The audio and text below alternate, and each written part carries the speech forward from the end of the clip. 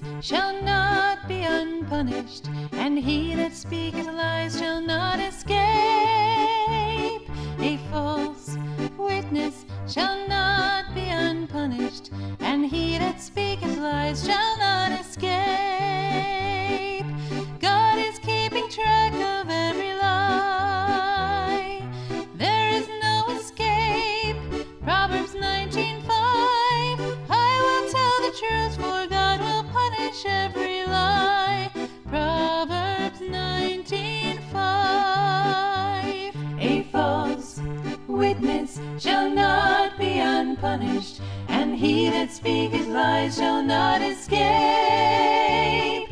A false witness shall not be unpunished, and he that speaketh lies shall not escape. Proverbs 19:5.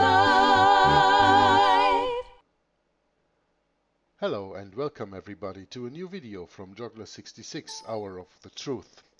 This one's called Hour of the Truth meets Inquisition Update, the origin of Futurism and Preterism, and this is part 14 of our reading and analysis of this wonderful book that was written by two authors, Paul Owen, who wrote the first part dealing most of the time with Preterism, or dealing with the origin of Futurism and Preterism, and Charles Jennings dealing with the last part, the tragic aftermath of Futurism. And let's see where we arrive today. We, I mean of course myself and my brother in Christ, Tom Fress from Inquisition Update, who will again join me tonight for the reading and discussing of this wonderful little booklet. How are you doing, Tom? And welcome to the broadcast. I'm doing fine, and I'm very happy to be invited and very happy to be here. It's my pleasure, and I'm looking to get started. Me too. So without any further ado, let's pick it up where we left off yesterday. On the bottom of page 63, we start the last but one part of this last chapter called The Two Witnesses. In Revelation 11, verses 3 through 12, is described the two witnesses with their work, their death, and their resurrection. Maybe it's not so unfitting to go into Revelation chapter 11 and read these verses 3 through 12 to get a little bit acquainted with it, because not everybody knows the Bible by heart. I am for sure not one of them. So let's read Revelation chapter 11 verses 3 through 12. Quote, "And I will give power unto my two witnesses, and they shall prophesy 1,260 days, clothed in sackcloth. These are the two olive trees, and the two candlesticks standing before the God of the earth. And if any man will hurt them, fire proceedeth out of their mouth, and devoureth their enemies. And if any man will hurt them, he must in this manner be killed.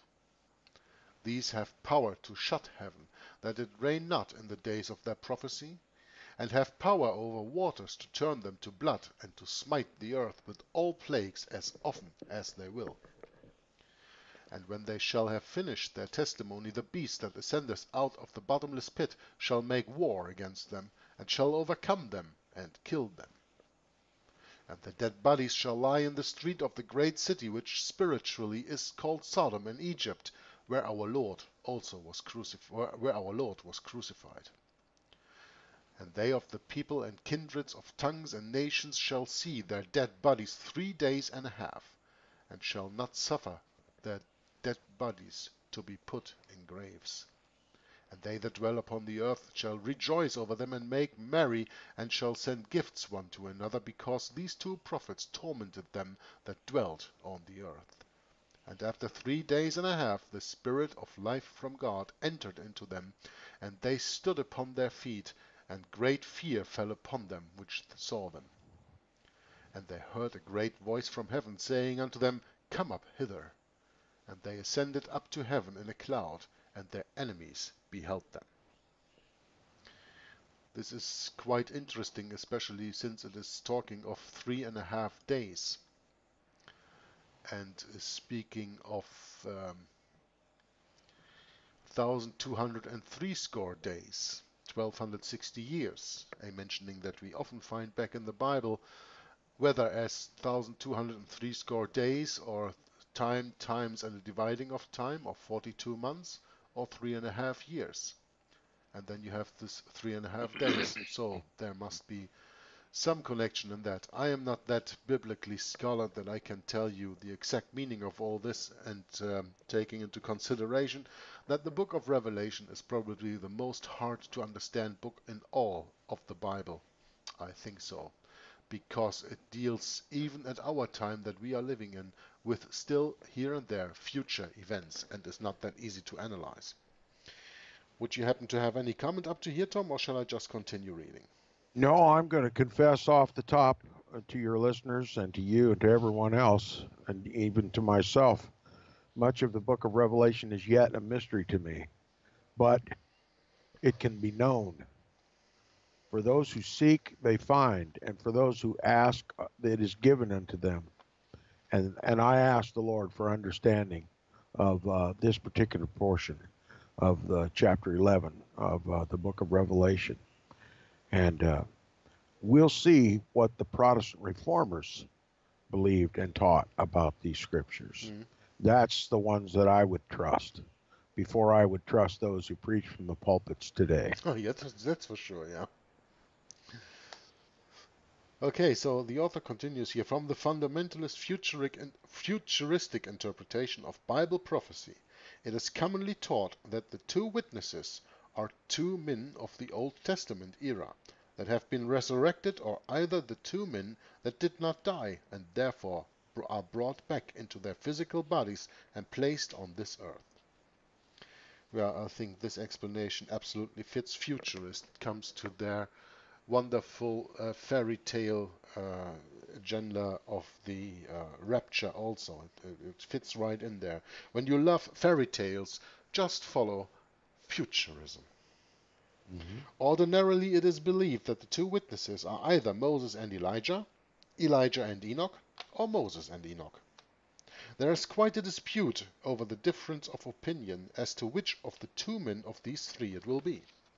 First, let us ascertain from the Old Testament who God refers to as his two witnesses.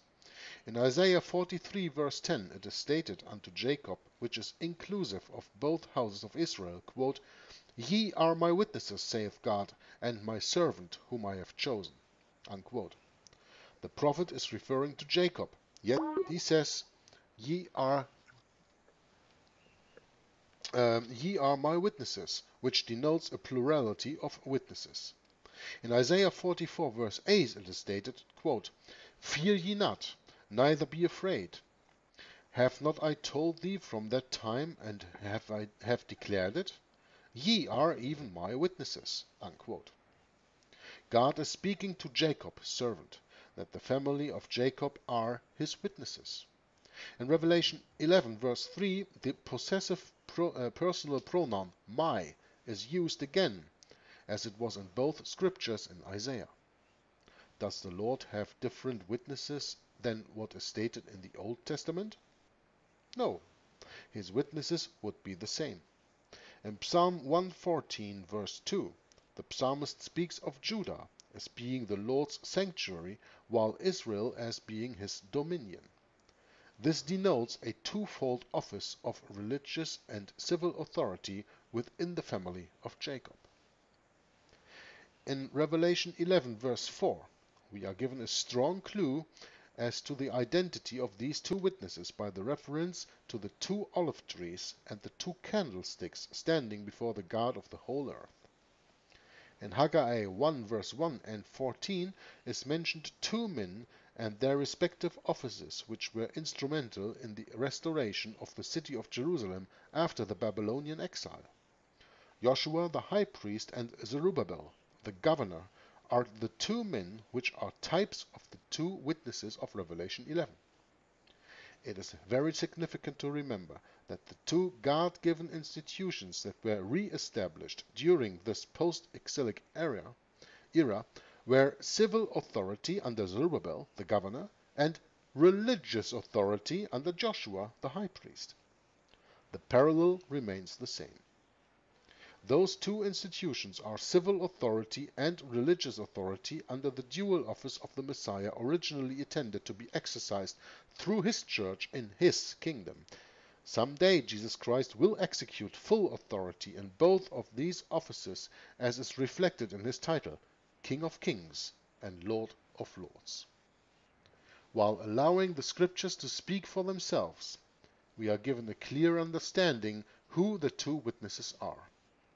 While following the futuristic scream, quote-unquote Protestants remain in darkness and once again bow to the bidding of the Jesuits. So far for this part of the book. And interesting, this last sentence where he says, quote-unquote Protestants remain in darkness and once again bow to the bidding of the Jesuits. Wasn't it in this book that I read yesterday that when we have a history book in our hands, that we can understand prophecy? I think it was here. I don't find this in the book right now, but anyway, this was when I read this here. Do you have some comments on this, what I've just read, Tom, or shall we continue to the tragic aftermath of futurism? I think it's just veiled what he is saying when he says Protestants remain in darkness and once again bow to the bidding of the Jesuits. What he's saying is that Protestants have bought another Jesuit lie, that these two witnesses will be resurrected Moses or Elijah or Enoch. And the Bible plainly tells us it's appointed unto man once to die and then the judgment. And so we need to look for another solution. We need to look for a biblical solution, and this one that the authors present to us are worthy of consideration. And the popular teaching of the churches today are not to be trusted. So, while I admit openly and beforehand that I've much more study to do, I no longer hold much hope in what is taught from the churches today, especially about these two witnesses. So that's what the author is suggesting, that we follow his lead and question what is put forward from the pulpits today, because they are tailored to facilitate the futurist interpretation of Daniel's 70th week. So the lies that come out from the pulpit today are even hard to identify unless we match very, very carefully. We compare very, very carefully what they preach with what the scripture says. And so just be aware that all of the churches today are following their Jesuit indoctrination. And it's counter-reformationism. It's designed to destroy Protestantism and to cause people to follow carefully devised fables, which will ultimately lead to a global union under the papacy, the biblical Antichrist of the Bible. And the author is suggesting that the modern and popular teaching about these two witnesses that is being preached from the pulpits of the churches is not to be trusted. And we need to look elsewhere in the scripture for the positive identification of these two witnesses. And I believe these authors come about as close as anything I've heard. Back to you, Jörg. Yeah, thank you, Tom. So we will start reading the last part of this book, called The Tragic Aftermath of Futurism. When one considers the origin of futurism and its tragic results, the words of our Lord so clearly apply, quote, "An enemy has done this," unquote, as we can read in Matthew chapter 13, verse 28. The tragic aftermath has been a major departure from our historic Protestant faith. The tragic aftermath has been a major departure from sola scriptura, I dare to say. You know, there are a lot of things that we have to thank the reformers. And Yes. You could say that without them we wouldn't have the Bible today. Well, I think God always finds a way. But Yes. the Reformation in that time, starting with Wycliffe, the morning star of the Reformation, um, was led by the hand of God. I don't As, question as that. the hand of God led the people of Israel out of Egypt from their bondage, he Mhm. led a lot of the reformers out of the bondage of the Roman Catholic Church into the freedom, into the peace with which Christ has made us all free, That's and true. gave all of us his word. The Dark Ages were the Dark Ages not because they didn't have a light in the evening to make some light in the house. They were called the Dark Ages because the people were kept in the dark. They were kept ignorant. There were no schools. There was no education. There were no books. And there was no Word of God. And where there is no Word of God, there is no light in the world. And that's because it is the Dark Ages.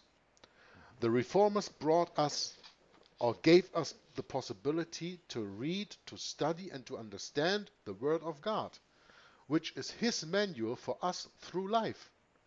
In His Word, in the Bible, and I prefer, and you know Tom too, the 1611 authorized version of the King James Bible. Mhm. In that manual, God tells us where we come from, why we are here, and where do we go. And that manual of life the people in the Dark Ages did not have. So when the reformers popped up and the Bible was translated into the Vulgar, meaning the language of the people, and the people started reading that, they understood that Jesus had made them free and that Jesus paid it all at the cross with the fulfillment of Daniel's 70th week 2000 years today ago. Yeah. But a lot of the reformers had a credo, sola scriptura. But when you read what the reformers later did, you understand that they did not adhere to it. Or even they had different Bibles, different scriptures by which they adhered to. And that to me is the biggest flaw of the Reformation movement altogether. That they did not adhere to the Bible and the Bible alone. And that, my dear listener and viewer of this video, is the biggest problem of the quote-unquote Christians that we have today.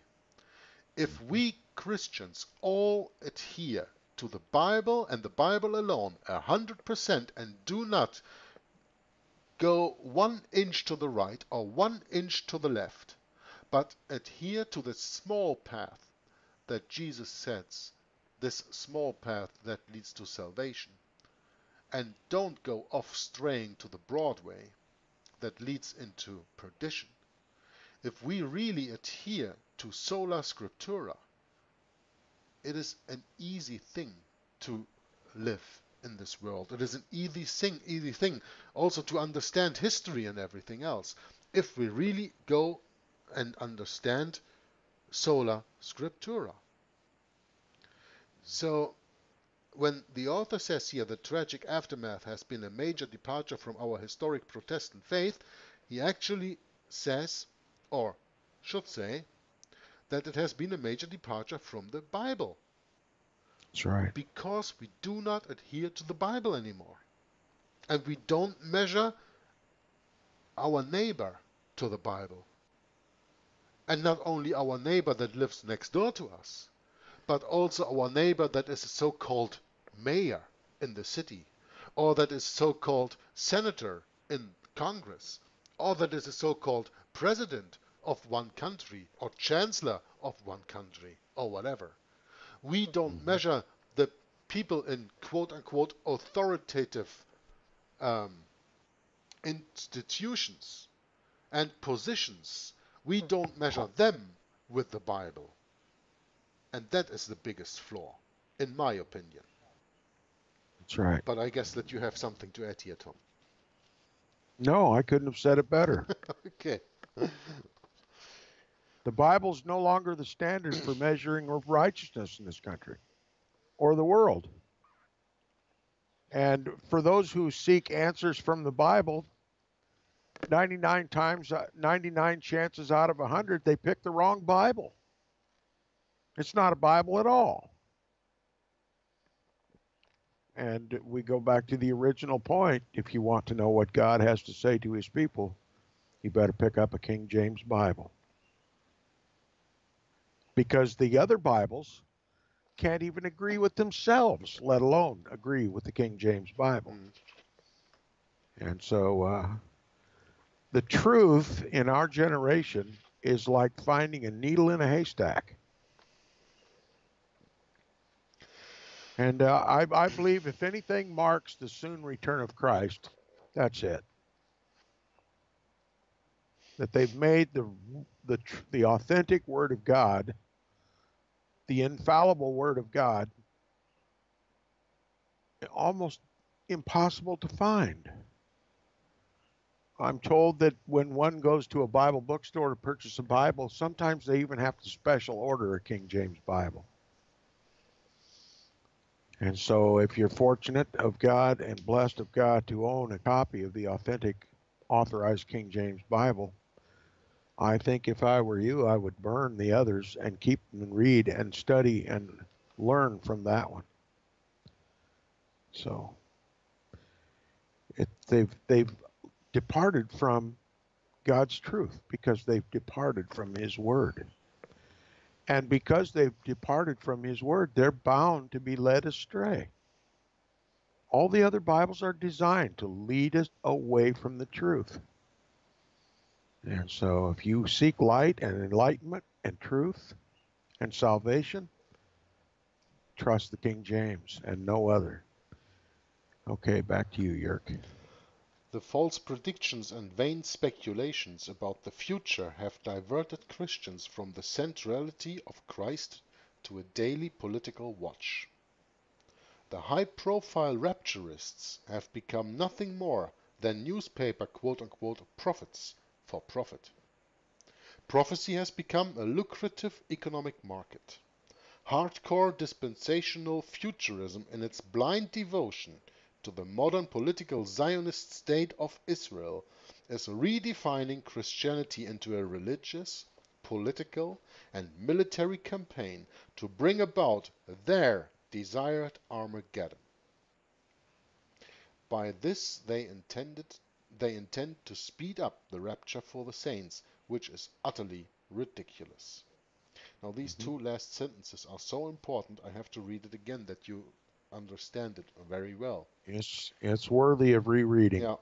Hardcore dispensational futurism in its blind devotion to the modern political Zionist state of Israel. What is every American president vouching when he comes into office? I will defend Israel. I will stand for Israel. Yeah. Only once, Tom, I would love that he would speak of the spiritual, true Israel. Yes, I would as well. As a matter of fact, the current abomination in the White House today, the current futurist, the current papist in the White House today, Donald Trump, has announced publicly that he plans to make a quick sojourn to the quote-unquote Holy Land, and he's going to visit the Wailing Wall and going to follow his little dictator in Rome, and where all the emphasis is placed now on the restoration of the nation state of Israel, when the Bible is talking about the Israel of God. That's all believers. And the only reason in the world that this nation state called Israel today on the western shore, eastern shores of the Mediterranean is so that the papacy can can counterfeit a refulfillment of Daniel's 70th week. It's the only reason it exists today.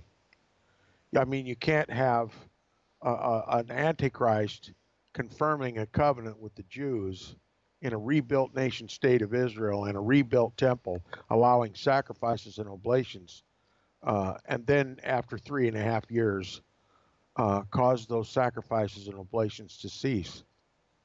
You see, that's all the 70th week of Daniel, which Christ fulfilled 2,000 years ago. It's all a lie, every bit of it. There's nothing biblical or scriptural about the modern nation state of Israel. God uses the word Israel to describe those who he has called and those who he has chosen, those who he has sanctified, those who he has justified, and those who he will glorify. That's the Israel of God. And he made a covenant with us in his own blood. And he confirmed that covenant in the midst of the week, the 70th and final week of Daniel's prophecy. And we have salvation in him. He has put away sin because he bore it on his own body. He paid our sin debt completely. And we are saved. Okay? And what Rome wishes the whole world to do is to deny that Jesus was the fulfillment of that 70th and final week of Daniel's prophecy. And then, at least as much as God will allow, perform a counterfeit of that 70th week of Daniel. And to lead the whole world astray. The Pope wants to make all of us Jews who reject Jesus Christ. Yes. Yes. That's one way of putting it. And the whole Christian world believes in this. All of their hopes lie in the modern nation state of Israel. And that's just how deceived the Christian world is. How far would one have to look to find one who understands what you and I understand, that the modern nation state of Israel as it exists today is a counterfeit? It's a stage upon which the papacy hopes to assume himself to be the Christ, the Messiah. It's the papacy in conjunction with the state of Israel, in conjunction with the state of Europe, in conjunction with the state of the United States and England and everyone else, to create this modern nation state of Israel in 1948 so that they can perform this future 70th week of Daniel, so that they can lead the whole world astray and steer them away from the literal fulfillment of that 70th week of Daniel 2,000 years ago and Christ.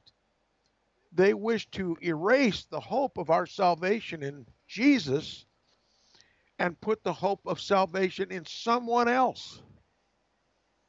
And the papacy's been orchestrating this almost since the very beginning. And now it's a reality in the world. And everybody thinks it's the fulfillment of Bible prophecy. Show me. And you'd be hard pressed to convince anyone otherwise. Show me that Bible prophecy, Tom. Show me the Bible prophecy? Yeah. Daniel's 70th week? No, that Bible prophecy of a restored nation state of Israel. It doesn't exist. Exactly.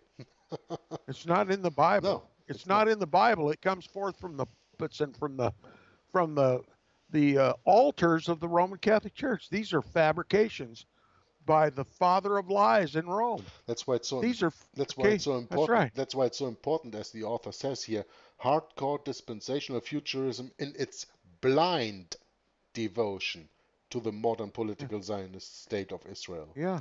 Is even redefining Christianity into a religious, political, and military campaign to bring about their desired Armageddon.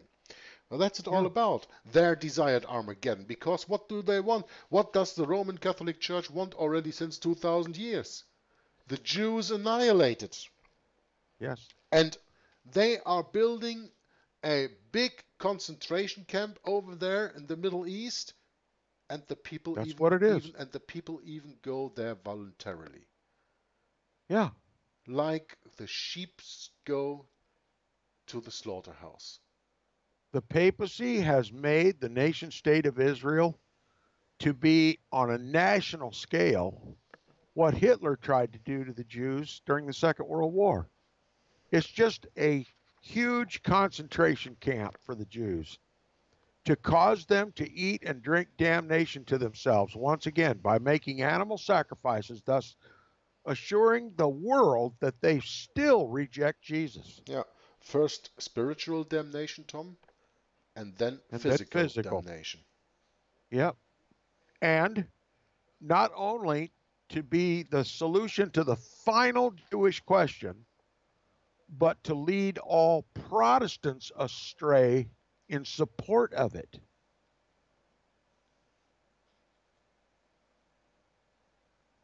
That's right. They're all hoping and praying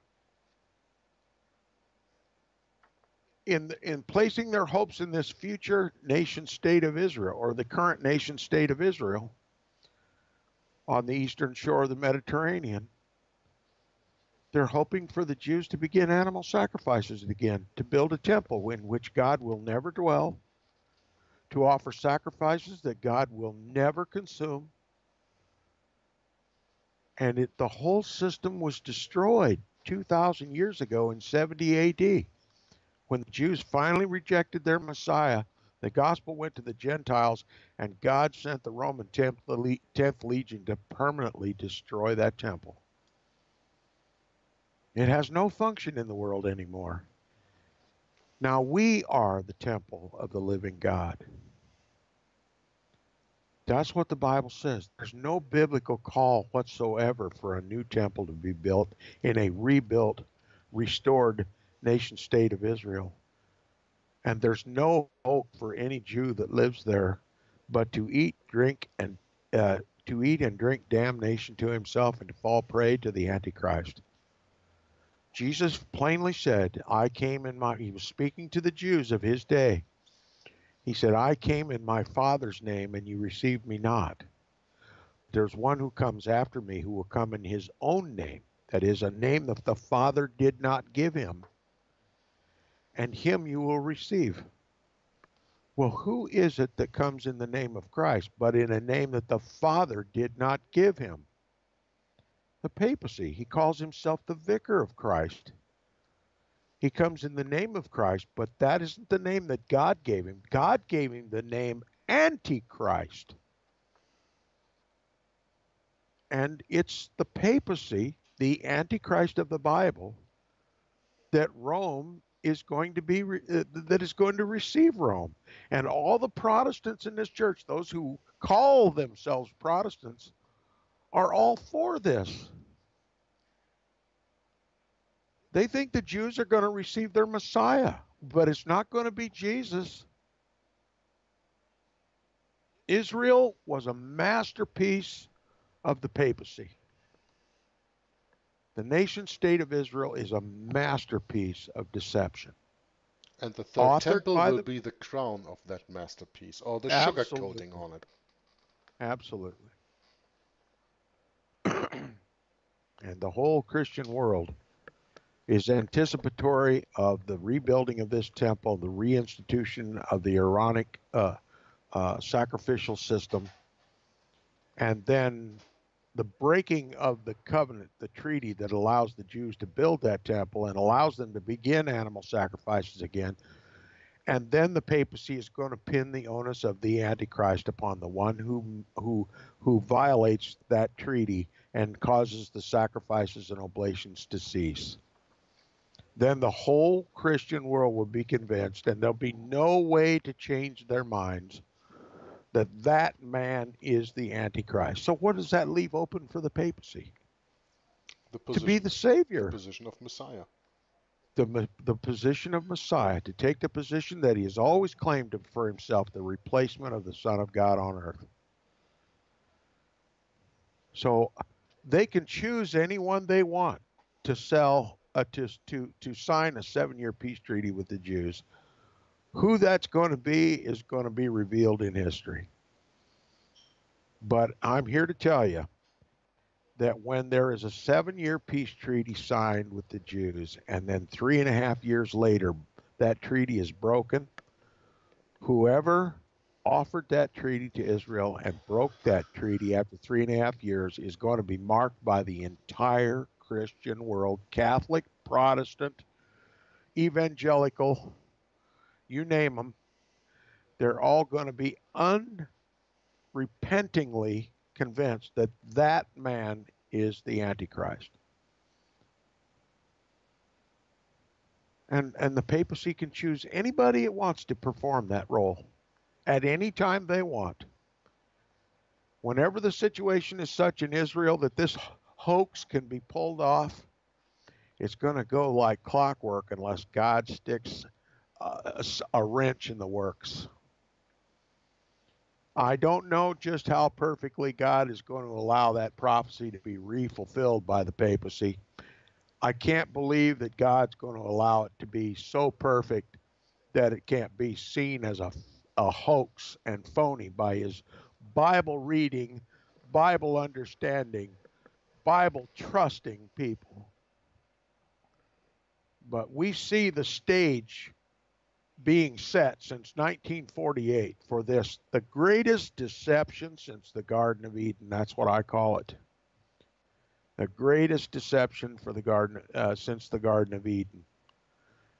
Israel is just the stage for deception and corruption and popery. They have been training for these deceptions all along, you know. 1941, yes. The attack on Pearl Harbor. Yeah. September 11th, 2001. Yeah. Everybody who watched it bought it. Yeah. Yeah, they've got the people completely eating from their hands. Whatever nonsense they feed us, the American people just gobble it right up. The people are conditioned, Tom. Yes, they're conditioned to believe they're masters. They are conditioned, and they are held under a delusion. Under a phony authority. I was looking for that word phony. Under a phony authority, yeah. Because there should not be authority above us than Jesus Christ. Christians are all on the same level. But yeah. People accept these other authorities, and these authorities have then again to keep their authority, and they will do anything to do that, and they will lie, and they will cheat, and they will deceive. As they have done in the past, they will do in the future the same way. And the authority of all authorities on the earth today is the papacy. And that's what people do not want to see, because they don't they don't watch the Roman Catholic Church as the political power that it actually represents. Yeah. And maybe even on the danger of repeating myself, but going to the archives of First Amendment Radio and listen to Tom's reading of the Global Vatican that he read in 2015 and a good part of 2016 of former ambassador to the quote-unquote Holy See Francis Rooney between 2005 and 2008, who boasts of the political power of the Vatican. He boasts about it. There is no question that the Roman Catholic Church, first and for all, is a political power that has all the kings, means the presidents and the kings and chancellors and prime ministers of this world in her pocket. They all go to Rome and kiss the Pope's ring. Why do you think they do that? Because they like the taste of a pedophile hand?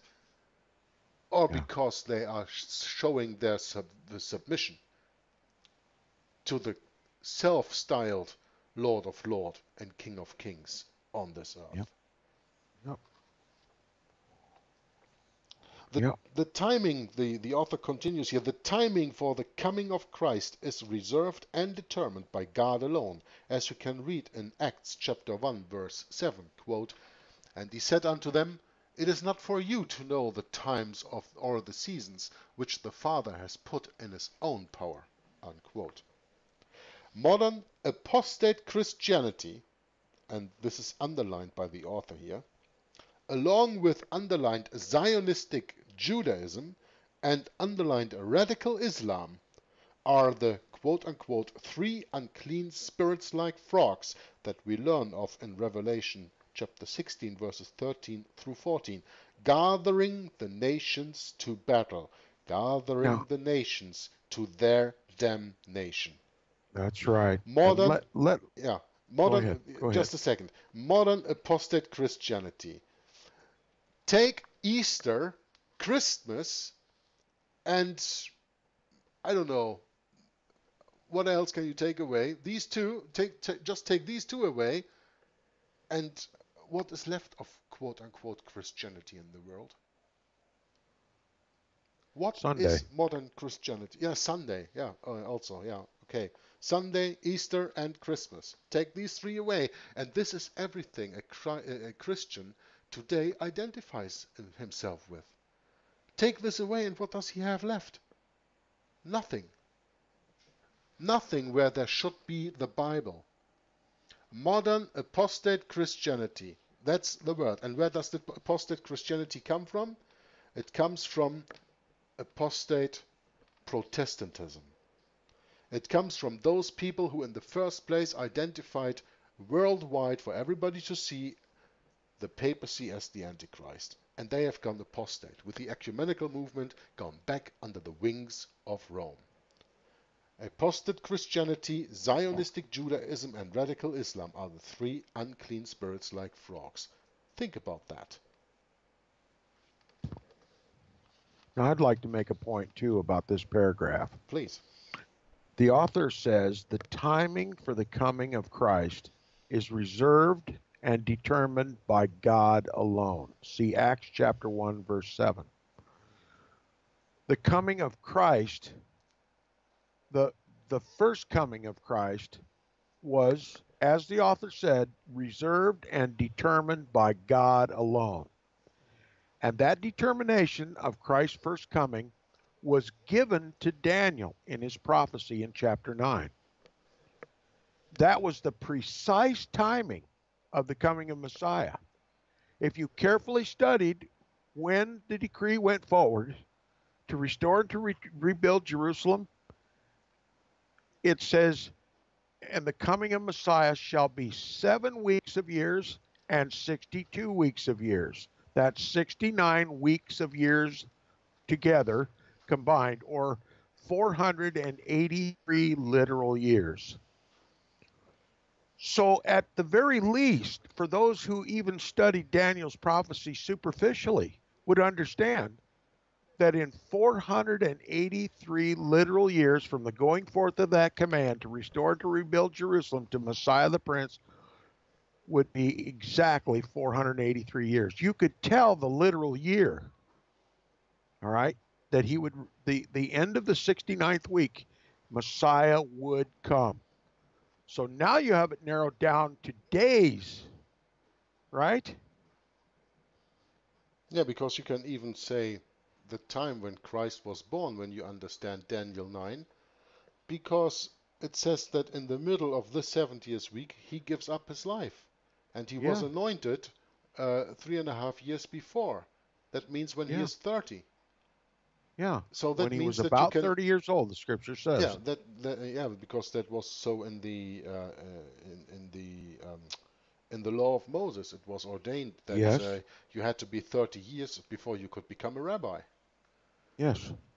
So with writing this that he was anointed at 30 years, and 3.5 years later that he stopped the sacrifices and oblations to cease.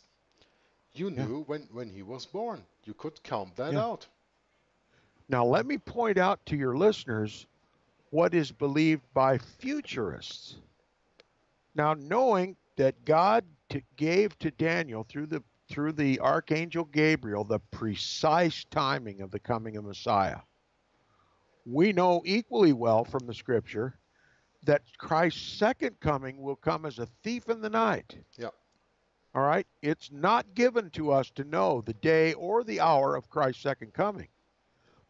That's what it says in the scriptures. The precise timing of his first coming was absolutely known.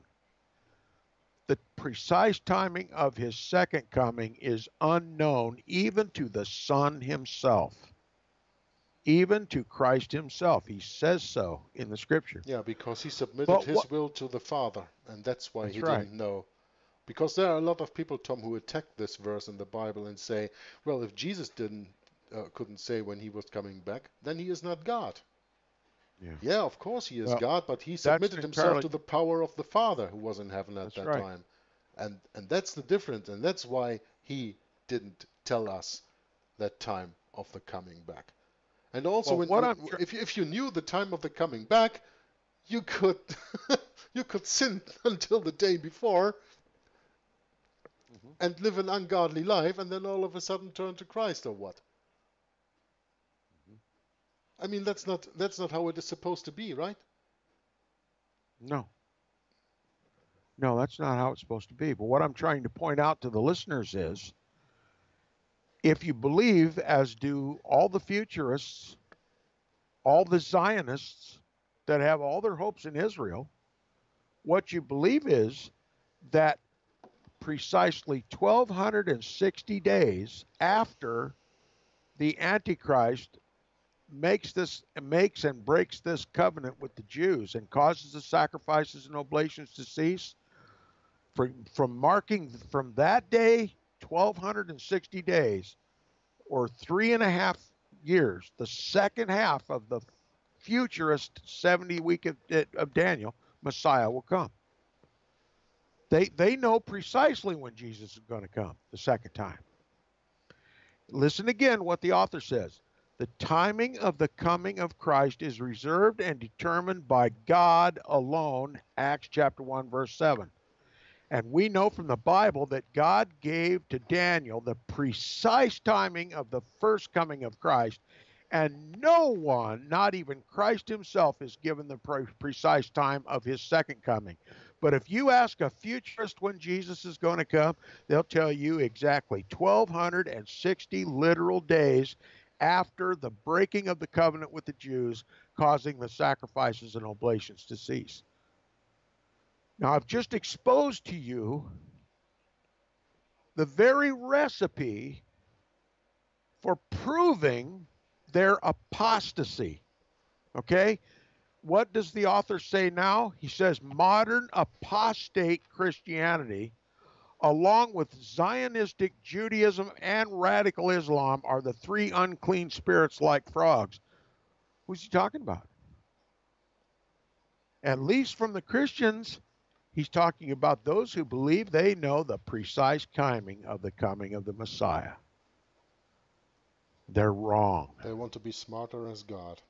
They want to be smarter than God. You see, that's how the Jesuit priests get so much accolade in the world. That's where all this comes from. They take credit for it. And they're nothing but fools. And they've led the whole world astray. They've caused the whole world to believe a lie.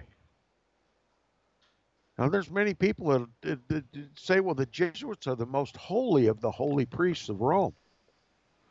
They're the most diabolical of all the diabolical priests of Rome. That's the truth. Mm.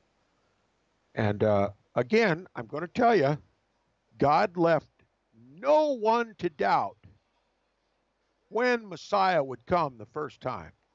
We know that Simeon was at the temple the morning that Joseph and Mary brought the Messiah to be circumcised according to the law. Did you remember what he said? Mine eyes have beheld the salvation of Israel. That's what he said. He was expecting the Messiah. And we even have the example of Andrew, I believe it was, who was actively looking for the Messiah. Well, how could they know? Daniel's prophecy. The only way they could know. They were waiting for their Messiah. They were expectant of their Messiah. They knew the calendar date had arrived that Daniel prophesied. And Jesus literally goes out of his way in the New Testament to say that the day of his second coming is not going to be known. But the futurists who have bought the Jesuit lie of futurism, they can tell you precisely to the day when Jesus is going to come back. That exposes their deception and their apostasy right then and there. You don't have to look any further. Back to you, Jörg. And again, that teaching, Tom, is exactly 180 degrees opposite to what the Bible teaches. You know, interesting also in the case of Daniel is that we have to consider that there are many, many prophecies in the Old Testament, made throughout the Old Testament, of the coming of a Messiah. But there is only one prophecy that nails it to the day. That's right. And that's Daniel 9. Yep. That's it. So the author continues here, very influential dispensational futurist ministers are helping to determine our national foreign policy, especially in Middle Eastern affairs. So I think that the author here is speaking about our national foreign policy, speaking about the United States of America. And Well, two he, names are popping up directly in my mind. Zbigniew Brzezinski and Henry yes, Kissinger. both of them. Absolutely. Both of them. Henry Kissinger being a special envoy to the Vatican. That's Did right. you know that, my dear listener? And he is already a special advisor on foreign policy to the American president since the early 1970s. That's more than 40 years already. In And how their, about Zbigniew Brzezinski? He's a Knight of Malta. and He's sworn an oath. He has sworn an oath to elevate the papacy to global supremacy. That's what a Knight of Malta is sworn to do. And that's what Zbigniew Brzezinski does. He's a Vatican insider, and he's a CIA operative.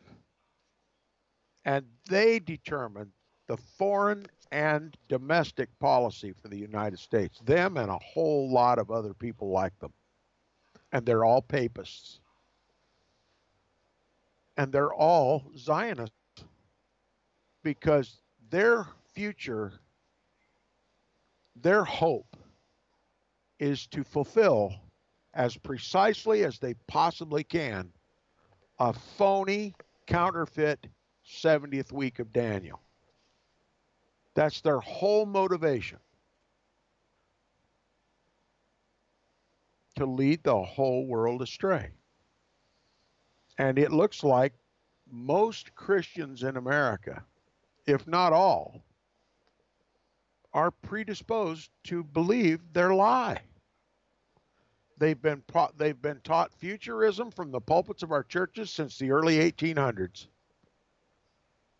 And so they were taught the same lies in Great Britain.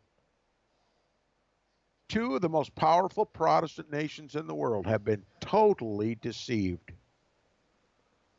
and are now anticipatory of this future fulfillment of Daniel's 70th week. It's all a lie, everything.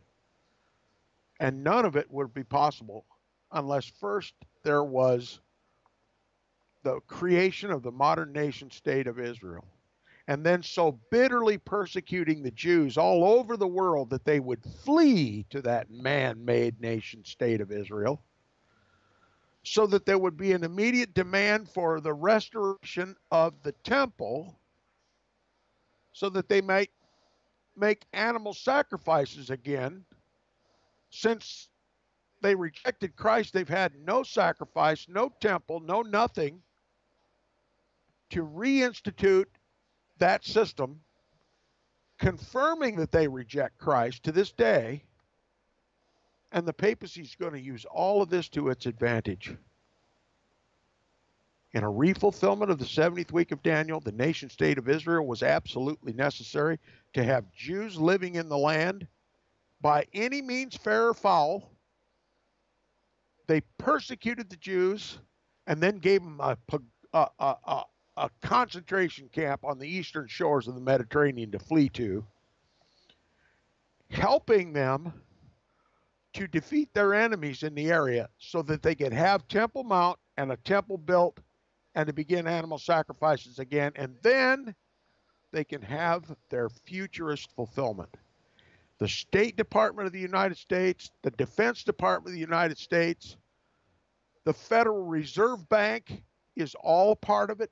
The presidency, the Congress, both the House and the Senate are part of it. All the churches in the United States are part of it. And woe be to them when their eyes are finally open to the deception that they've bought hook, line, and sinker. They've literally paved the way for a counterfeit fulfillment of Daniel's 70th week, and that can be for no other purpose than to reject Jesus as the fulfillment of it 2,000 years ago and present to the world a false Christ. Now, I know this is complicated to people that may be hearing this for the first time. If you have any questions, write me, tom@seawaves.us. Jörg can explain this as well as I can. You have his contact information. Again, my email address is tom@seawaves, that's SEAWAVES.us. Okay, back to you, Jörg. Yeah, thank you, Tom. You know, they paved the yellow brick road to perdition for That's all right. the apostate Christianity. Mm-hmm. In their misguided zeal, the author continues, they are calling, they meaning the dispensational futurist ministers, they are calling for a war of quote-unquote end-time apocalyptic proportions with Islam in order to protect the modern political Zionist state of Israel. They view political Zionism as fulfillment of Bible prophecy, while being totally captivated by the Jewish God's chosen people myth. Now, Futurism also advocates a rebuilt Jewish temple, including the Levitical animal sacrifices. In order to expedite the building of this new temple and the reinstitution of animal sacrifices, runaway futurists are on the lookout for a perfect red heifer. Some American cattle ranchers are feverishly working through scientific means to produce a red heifer. Nowhere does the Bible teach there will be a rebuilt Jewish temple. The body of Christ, the church, is the true temple, naos, of God. Quote, know ye not that ye are the temple of God? Unquote, as we can read in 1 Corinthians 3, verses 16 through 17, 6 verses 19 through 20. The whole context of the book of Hebrews tells us that there's only one sacrifice for sin. That is the sacrifice that Jesus performed 2,000 years ago during the on the 70th week of Daniel. During Praise the his holy 70th name. week of Daniel. Yeah. Yes, indeed. That is the oh God, I hate this word. Substitutionary. Thank you. Substitutionary death. Okay, Yes. thanks. That is the substitutionary death and blood sacrifice of Jesus Christ, as we can read in Hebrews chapter 7, verse 27, chapter 9, verse 6 through 15, and also in verse 28. Any other blood sacrifice for any reason would be blasphemy and insult to the Spirit of grace and the blood of Jesus. Now, can I make a comment please, here? Tom. It says any other blood sacrifice, that is an animal sacrifice.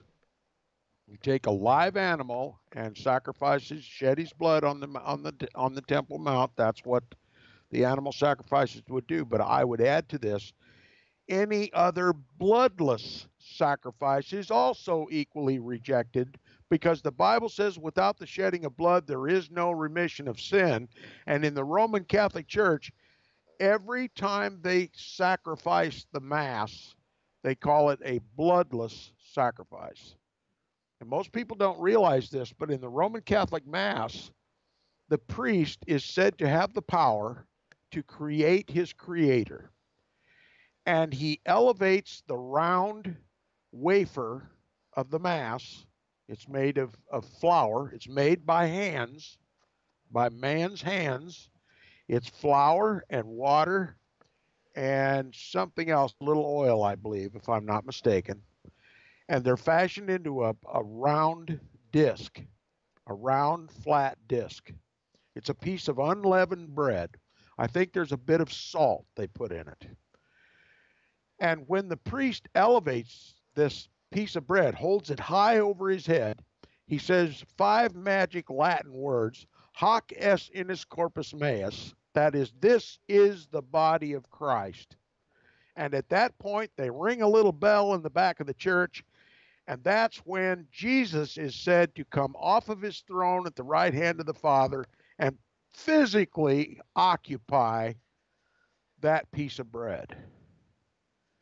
And at that point, the priest has created his creator. This is the whole Christ, body, soul, and divinity. The whole Christ, whole and entire. Okay? And then during the Mass, the priest consecrates the wine, and then he breaks and eats the sacrifice. It's called a sacrifice. It's called a perpetual sacrifice that Jesus must have often to be sacrificed over and over and over again. And this is how literally grace is infused to the Roman Catholic. Everyone participates in this Mass. Everyone gets to eat the bread. Of course, only the priest gets to drink the wine, but everybody eats of this abomination, and it's called a sacrifice, a bloodless sacrifice, according to the Roman Catholic Church. Now, what from the Scripture can you determine from that? It's all a diabolical lie. It has nothing whatsoever to do with Jesus Christ at all. It is blasphemy to say that they can crucify Christ afresh. The Roman Catholic Church is as anti-Christian as any church can get. It is the synagogue of Satan. It is straight from the pit of hell. It is perdition itself. And it awaits God's judgment. And don't look to reform that church, because Scripture, Bible prophecy indicates that it won't be destroyed until Christ returns. And it cannot be reformed. And that's the error that the Protestant reformers built. They named themselves reformers because they thought, futilely, they thought that they could reform that church, or that they could force that church to reform. And history has proven it's irreformable. So no sacrifice, whether a blood sacrifice or a bloodless sacrifice, is going to be accepted by God. Only the sacrifice of his Son. Only the sacrifice of his Son. Only the Son who was sacrificed 2,000 years ago, just as Daniel prophesied, in the midst of the week, the 70th week of Daniel's prophecy. That's the truth. That's the biblical, historical, and prophetic truth. Any talk of a future 70th week of Daniel, or any talk of any future portion of that 70th week, is a lie straight from perdition. And it's taught in all the churches. I dare you to find another church that preaches the truth from the gospel of Almighty God, from the King James Bible. Back to you, Jörg. Any other blood sacrifice than that of Jesus Christ for any reason would be blasphemy and insult to the Spirit of grace and the blood of Jesus. And what does it say about the Roman Catholic Church in Revelation chapter 17? And I saw on her forehead a name written, Mystery, Babylon the Great, the mother of harlots and abominations of the earth. And blasphemy is the first, the middle, and the last name of the Roman Catholic Church. It is the church of blasphemy. It brings to naught the God of the Bible. It sacrifices him over and over and over again. It commands people to confess their sins in the ear of a sin-sick pedophile priest. There's no salvation in the Roman Catholic Church.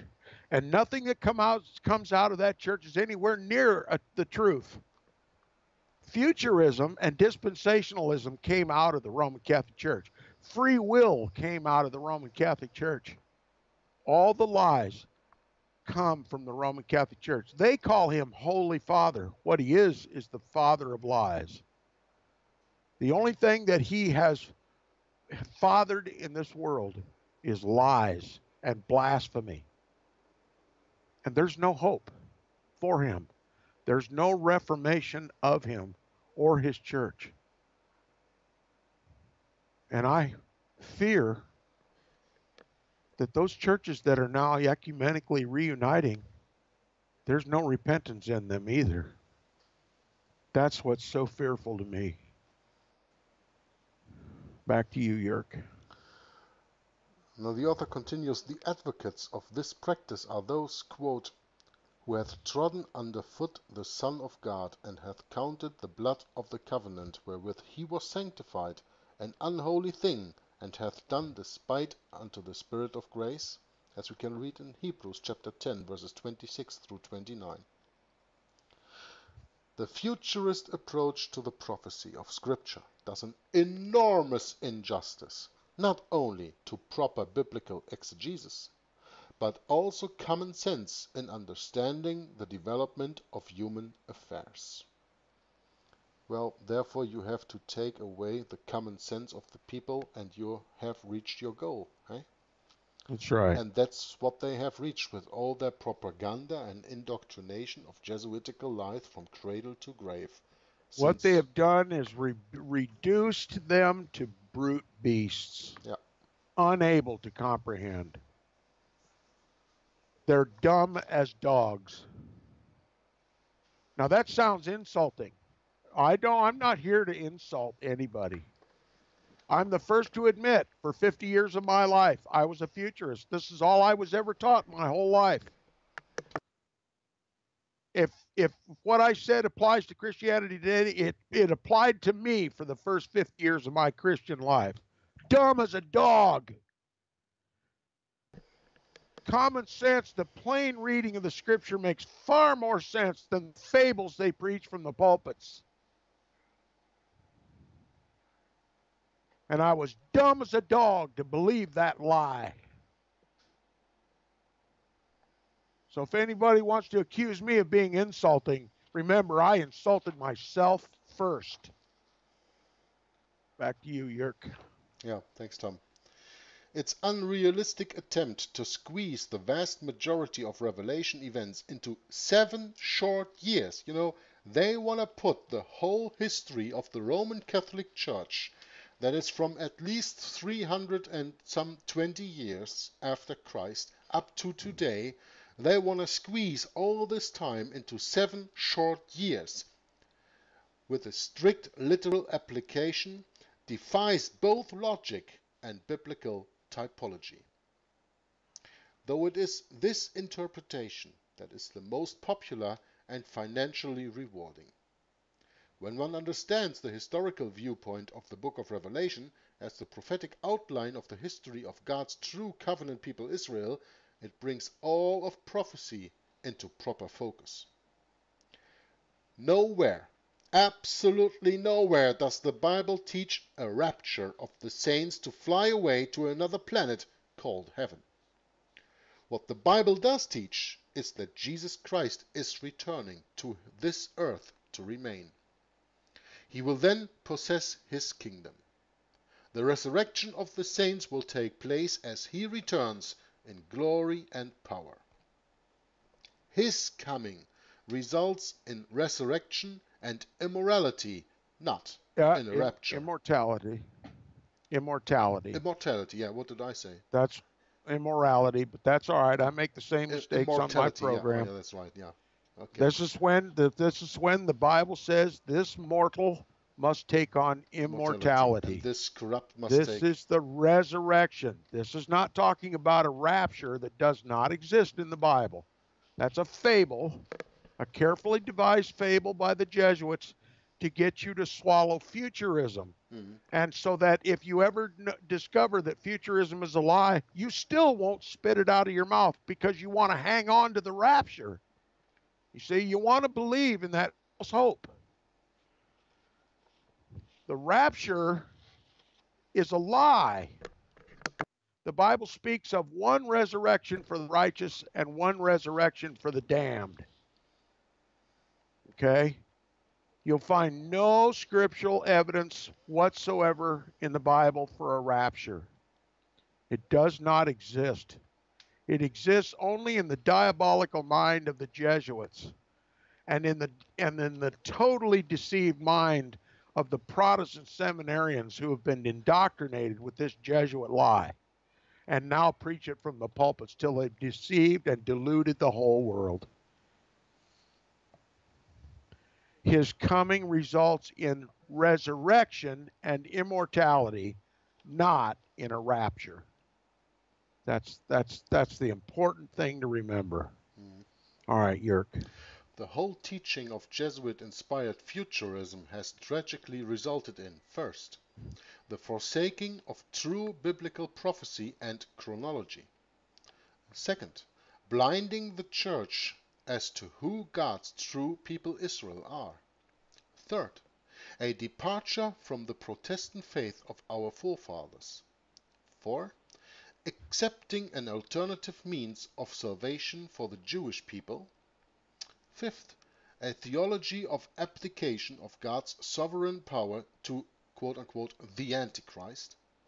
And sixth, an attitude of apathy and defeat while waiting for quote-unquote escape or rapture.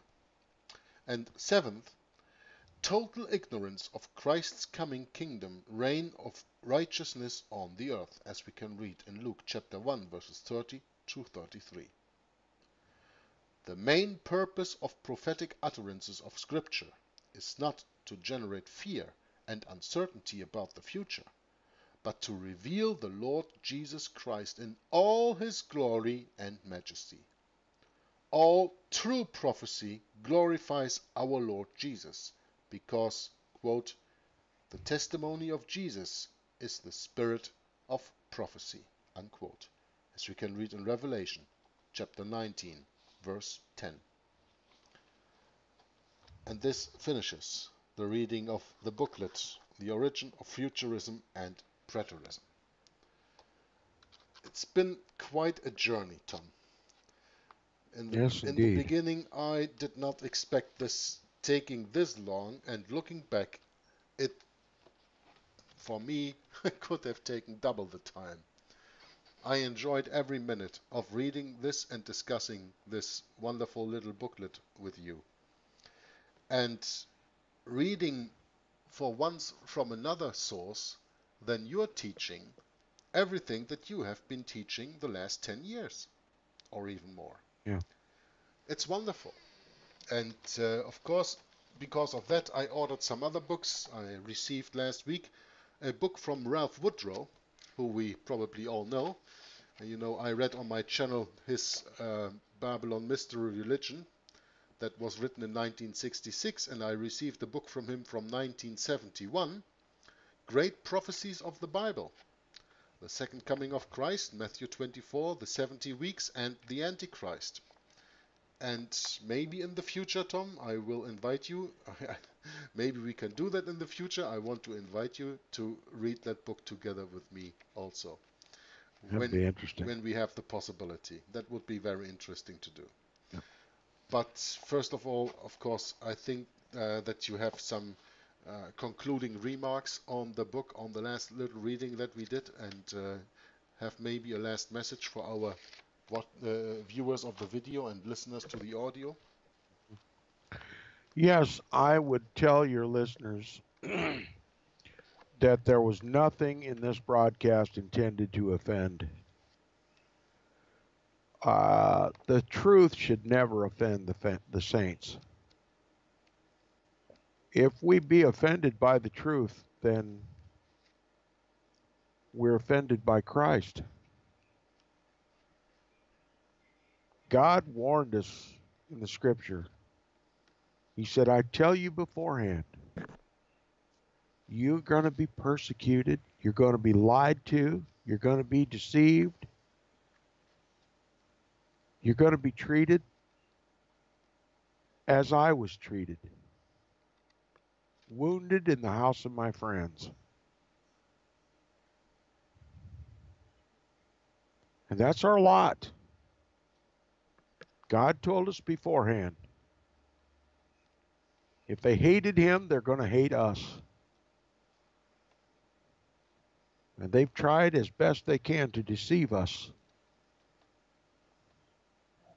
And God has redeemed us from that deception, those of us who no longer believe in futurism. We hold to the historical interpretation of Bible prophecy, knowing that history is simply the fulfillment of Bible prophecy. And when God prophesies a thing to happen, we see it fulfilled in history. And that prophecy of the Bible encompasses the entire Christian era. And that the coming of the Antichrist was one of the first things that took place in the Christian era, not at the end of time. The man of sin, the son of perdition, the little horn of Daniel, was revealed as soon as the restrainer was taken out of the way. Paul said, he who now letteth or restraineth will restrain until he is taken out of the way. That was 2,000 years ago when Paul said, he who now restrains. We know from history that power that restrained the rise of the papacy was the Caesars of Rome. And when the Roman Empire fell, immediately upon its heels arose the man of sin, the son of perdition, the one who would deceive the whole world, the one who would persecute the saints of Almighty God, the ones who would wear out the saints of the Most High.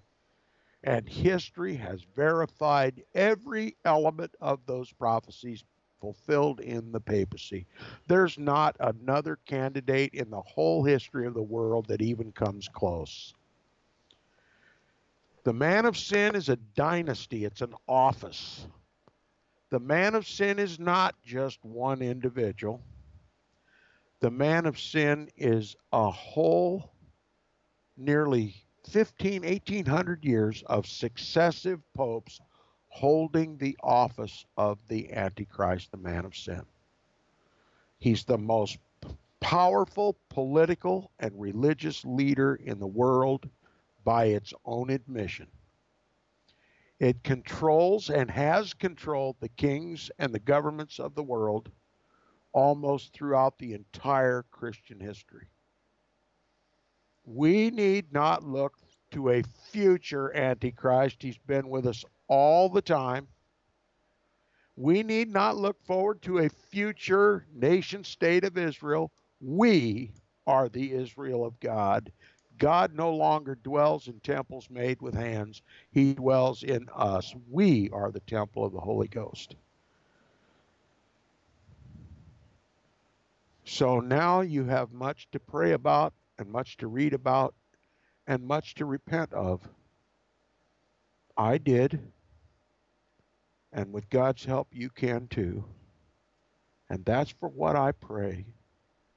God grant you grace. God grant you mercy. And God grant you his truth in the scriptures and the scriptures alone. Sola scriptura. Solo gratias. Solo Christos. Thanks for having me, Jörg. And blessings in the name of the one who caused the sacrifices and oblations to cease 2,000 years ago. Jesus Christ, our Lamb and the Messiah of God, the one who bears the sin of the world and redeemed us all to God. He is the one and the true and the only King of kings and Lord of lords. And I look for his soon return. But I'm afraid that before he returns, the whole world will be deceived by this futurist abomination. And now you know who the author of it was and for what purpose. The author of it was the father of lies in Rome and his Jesuits. So let us repent and return to the historicist interpretation of Bible prophecy and the authorized King James Bible, and let's let God heal the wounds. In Jesus' name, I pray for all who are listening. Thanks, Jörg, and I'll see you next time.